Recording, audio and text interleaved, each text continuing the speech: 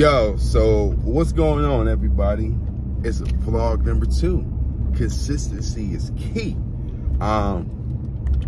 Today's conversation, or today's vlog, excuse me, will consist of me, because I honestly feel as an individual on the journey of healing, there's no way I can start the healing process and be authentic if I can't keep it real with myself. Not others, but myself. And one of the things I have to keep in mind is holding myself to the same standard that I hold others to. So not too long ago, I turned 40. And I said to myself, I'm not going to really put this out there, but anyone who does not communicate with me on my birthday, they're not for me. And me making such a statement like that, I got to take other people in consideration. So I started thinking, I was like, that's how I perceive it. That's how I see it. But let me just go ahead and be 100. I have to accept that there are people who have been a friend to me that I have not been a friend back to in return. So with that being said, if they take offense to it and say, yo, Jay, I don't want to deal with you no more, I have to respect their disposition just as well they have to respect my disposition. So for me, it was both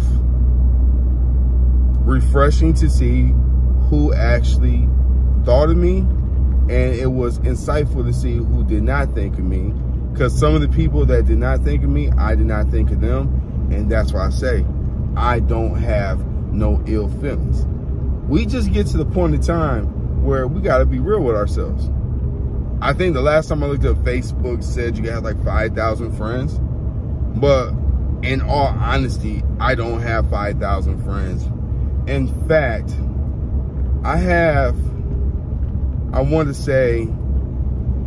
talked to my homegirl earlier, and I want to say I got about maybe 5 good relationships as an adult. Like 5 people who reciprocate the love, desire to see me as much as I desire to see them, and put forth effort into maintaining our relationship. And yeah, one of them happened to be a sibling. And of the 4 siblings I have, that's like 25% of my siblings deal with me. And that's just how the cookie crumbled. But to go back to the conversation we had yesterday, it was that, you know, my sis was telling me when places was basically telling me, hey, you know, you've been hurt, so you don't want to be hurt again.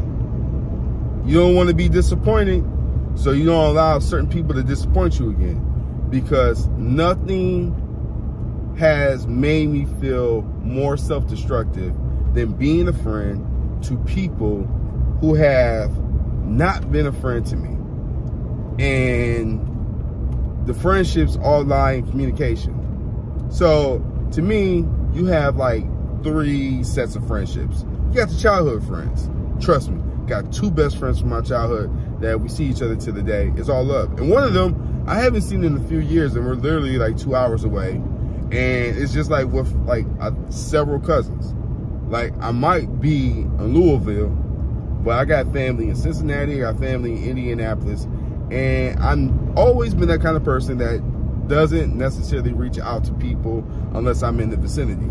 But now I'm like, I don't want to do things like that, because I'm taking the chance on, you know, living and being rejected or hurt or any of those feelings. Because it's not that, put it to you like this, just because I have emotion and because I am identifiable as a Cancer and I'm sensitive or a little more sensitive than others, does not necessarily mean I do not know how to cope and deal with things. I just wear my heart on my sleeve. Like literally, my heart's on my sleeve. You can't really see it. There you go. Heart. Oh, I gotta turn it that way. I can't really do it when I'm driving. But you get the point. Bottom line is, be a friend to your friends and understand that when you don't put forth the effort into the relationship, you shouldn't be upset if the relationship sours. Straight up. Peace.